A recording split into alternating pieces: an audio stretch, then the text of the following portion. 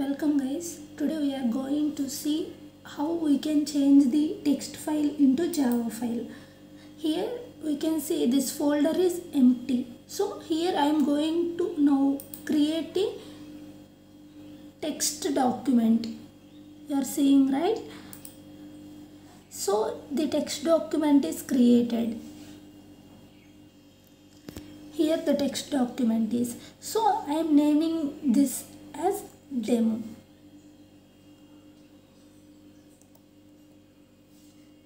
But this is the text file. Here we can see that the type is text document. So I am going to change this file into Java file. How we can change the file means here we can see this view, and in view there are different things. Here we have to check these boxes, item check boxes and file name extensions. So after that we can change the text file into.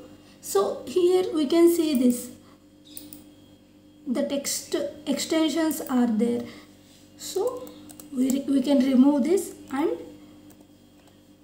we add the file extension as .java, and here one pop-up will rise.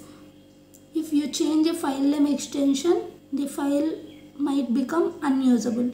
Are you sure you want to change it? We have to click yes. Then the file becomes Java file. That's it guys. It's so easy. Thank you.